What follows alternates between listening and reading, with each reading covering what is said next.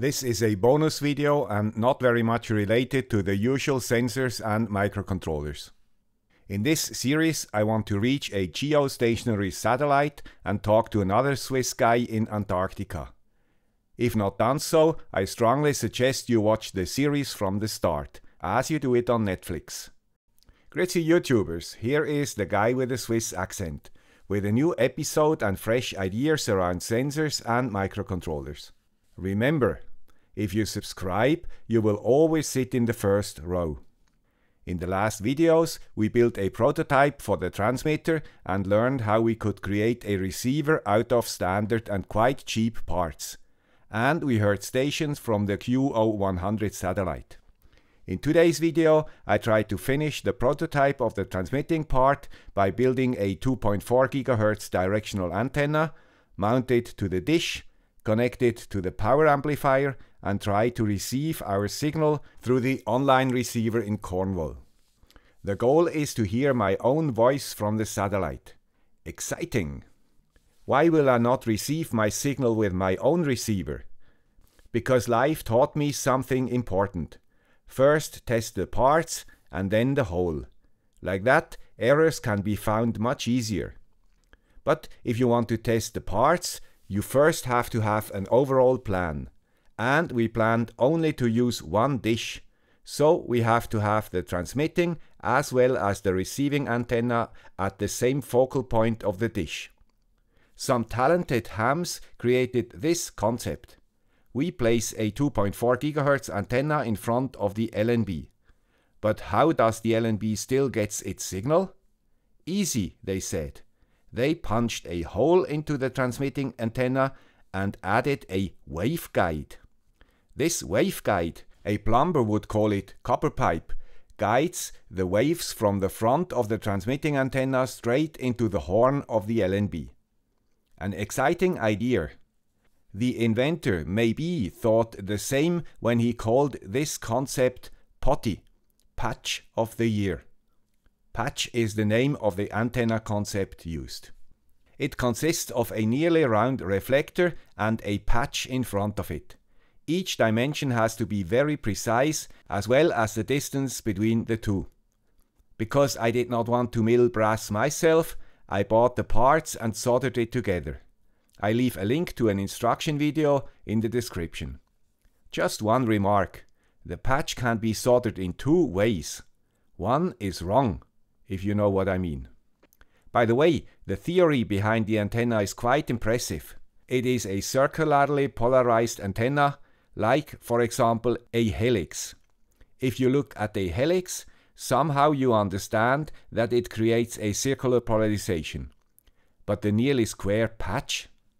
I will never understand these antenna sorcerers. This patch antenna, in reality, is not only one antenna, but it is two antennas combined. One with its resonance slightly below 2.4 GHz and one with a resonance slightly above 2.4 GHz.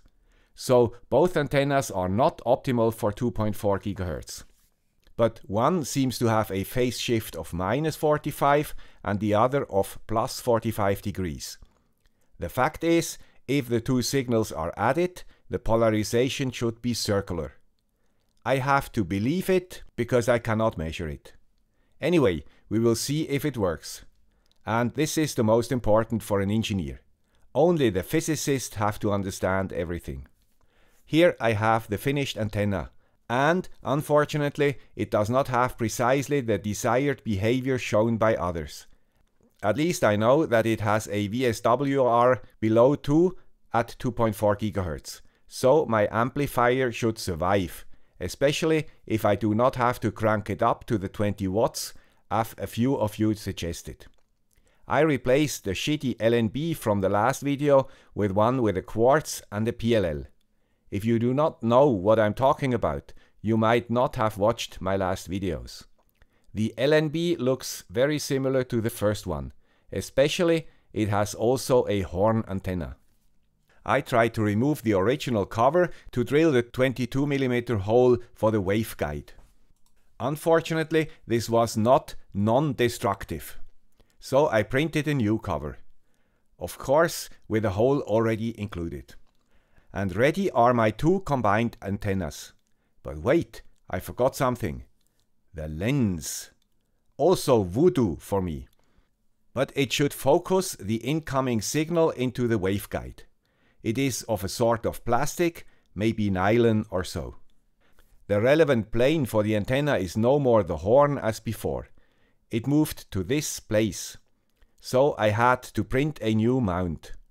To test the transmitting antenna, we have to readjust the dish direction with a standard receiver and then mount the POTY. The modified LNB is not used for our today's test. Unfortunately, I tried several things but did not hear anything back. I was on the right frequency, had enough power at the exit of the power amplifier, and the dish pointed to the right direction. So the suspect is the antenna, where I have to continue working next week. You see, also here, not everything works as expected. One last thing. The next Sunday's video will also be related to this project, but it has a broader application and therefore qualified for Sunday. As always, you find the relevant links in the description. I hope this video was useful or at least interesting for you. If true, please consider supporting the channel to secure its future existence. Thank you. Bye.